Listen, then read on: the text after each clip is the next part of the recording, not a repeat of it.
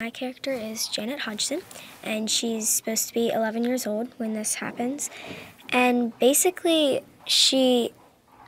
at first, she starts just noticing things that could be like odd coincidences, and then it starts happening to her sister and her brothers, and then it turns into stuff that can only be explained by the supernatural.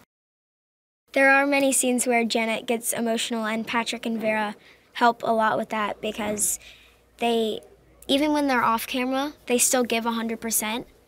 And it helps me personally because I can feed off of them, and it helps a lot. James is awesome.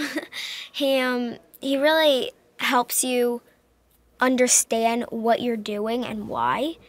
And one of the things that I personally love about his directing style, I guess you could say, is that he always asks you, like, what do you think about this if you did this? Like, he takes your input, I guess, and it's really nice.